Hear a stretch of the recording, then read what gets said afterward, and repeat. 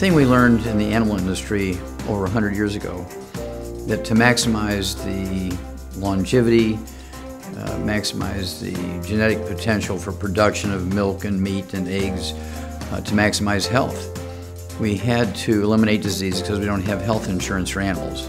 If we used a human healthcare system for animals, it'd be sticker shock for most people. A dozen eggs would be $250 and a pound of hamburger would be $700 just to pay for the health care.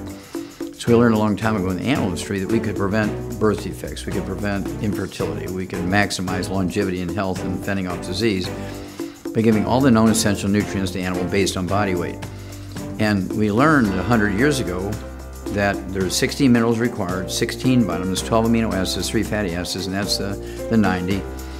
And you cannot depend on it from being in your food, because nutritional minerals, which make up 2/3 of the 90 essential nutrients, 60 out of the 90 are minerals, do not occur in a uniform blanket around the crust of the earth. They occur in veins like chocolate and chocolate ripple ice cream, and some places have 10, some places have 15, some places have 20, some places have 40. Plants only need 3 to maximize their benefit and make good seeds for the next generation. Human beings and all other vertebrates, whether you're a hummingbird or a crocodile or an elephant, require 60 minerals.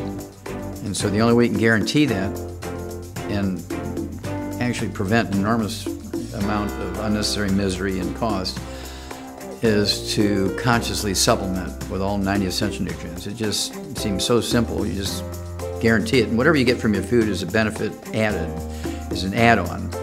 But you can't depend what is or is not in the food. And we've learned that in the animal industry, and why not treat humans as well as we do animals.